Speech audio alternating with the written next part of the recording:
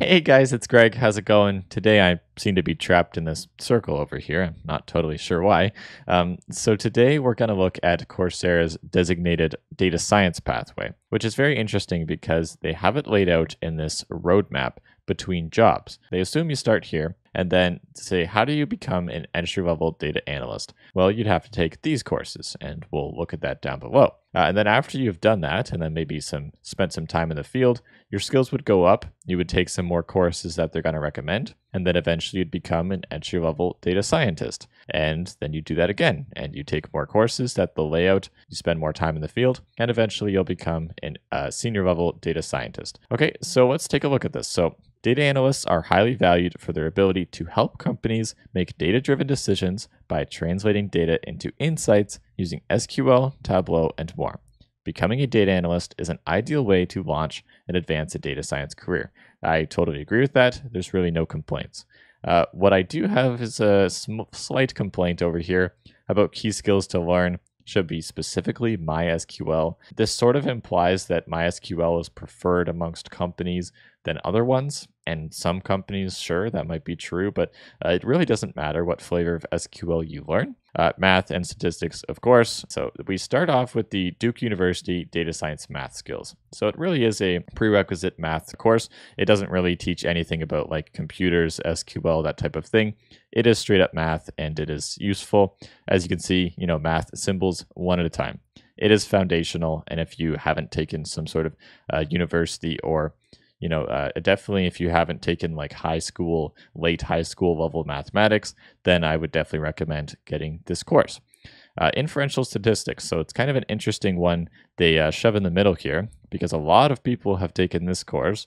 A lot of people have taken what's after, which is the IBM Data Analyst. And then here we have something that not many people have taken on inferential statistics. But I can see why they would do this because the IBM Data Analyst that's after that is phenomenal. But the problem is that it doesn't really teach too much into this statistics. So it's a really good idea that they put that in here. Of course, the IBM Data Analyst, if you are becoming a data analyst, then this is kind of a given. You can easily replace this with the IBM Data Science instead, but this is a great one. And I think you'll really enjoy it and learn like SQL, Excel, all the really important tabular data stuff that will, I'd say after these three, and to be honest, after just this itself, you can probably start applying for data analyst jobs, and who knows, you might get something.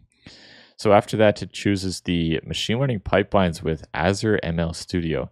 That is a really interesting choice. Learn how to use the adult income census data to train a model to predict an individual's income. I disagree. I feel like it's a little bit silly so the IBM Data Analyst doesn't do anything about machine learning at all. It'll, do SQL, help you kind of prepare data for machine learning, but they're not really going to explain any of that stuff. Certainly not any of the models or how that works. Inferential statistics will cover a little bit about, they're not really going to call it machine learning. They'll call it like statistical inference, which is a little bit different. So they don't really cover machine learning. And I find it odd that they get you to train a model without really knowing how they work at all. I believe the purpose of this is to say that you can become a data analyst and to kind of step out of the zone a little bit, you should probably learn some machine learning. But I don't really appreciate them just shoving that in there. I think it's a little bit odd. Okay, so at this point, they're kind of assuming you've maybe become a data analyst or you're looking to progress to become a data scientist. So they say data scientists use probability, statistics, mathematics, and computer science to make predictions about complex systems. Gaining experience as a data analyst is excellent preparation for success as a data scientist, and that the key skills to learn are R, Python, statistics, data analysis, data visualization, and machine learning. Okay, so the only slight complaint I have is that it's strictly not necessary to learn both of these languages, but to become an all-encompassing engineer, it's not a bad idea, to be honest. So they start you off in this with the Python for Everybody specialization, which is very interesting because, well, this assumes that you have no knowledge in Python at all. But that can't be the case. If you've taken the IBM Data Analyst certificate, well, this course is in Python, so you must know some Python. So this is where their roadmap starts to look a little bit different than what their picture implies here. I wish that this wasn't the picture that they gave, because, if you're going here and going in order, well, actually what you're kind of doing is actually going and then taking a step back, because like, actually, no, I need to learn Python again for some reason from the beginning, and you move forward, and we'll see later, you have to take some back pedals as well, just repeating material because they said that you should. And I don't think that you should, although it's not a terrible idea sometimes. But doing the Python for Everybody specialization in full, well, you have two options here if you've already taken the IBM Data Analyst. Well, you can either power through the beginning stuff that, hopefully you know well and treat it as practice, or you can kind of just look over it and be like, yeah, I think I know this stuff. I'm going to move on. The problem with the latter choice there is that you can't get the certification or specialization certificate unless you do all of the exercises that they have laid out. So you could go through it very, very quickly, but just note that, I'm not sure if this pathway is as completely linear as they implied there. Okay, so you would do that. The main point, they're saying learn Python very well. I agree with that. Then they say the Johns Hopkins Data Science, which is interesting. This course is in R, so it's kind of what they said here. They said key skills to learn, R and Python. Well, they made sure that you learned Python even more. And then R, so data science in R, that's a great course. But then they say the IBM Data Science in Python. So now they're back to a lot of the stuff that they're going to cover in this course, but they do it in Python. Now, this is I'm not going to say that this is a bad thing that they're suggesting, because they're making you become like an all-encompassing engineer here, learning a lot about the programming language and the math at the beginning, and then both R and Python very well. And this is fine, although it's not my suggestion, because most people kind of want to move a little bit quicker than this. But if you can take the time and go through these, it's not a bad idea, to be honest. Okay, so both of these courses, very similar, but the IBM is in Python and the Johns Hopkins is in R, but they're great courses to learn all of that stuff.